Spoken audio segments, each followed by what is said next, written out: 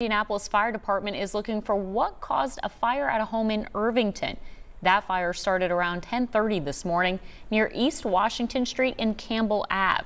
When crews arrived, they saw smoke coming out of the roof. Firefighters did have some trouble as they tried to get the flames.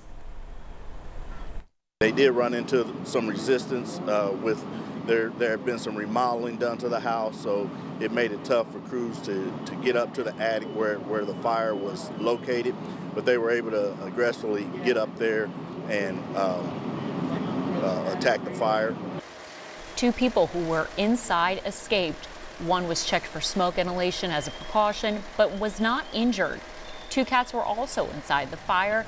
Firefighters rescued one, and the other cat is still missing.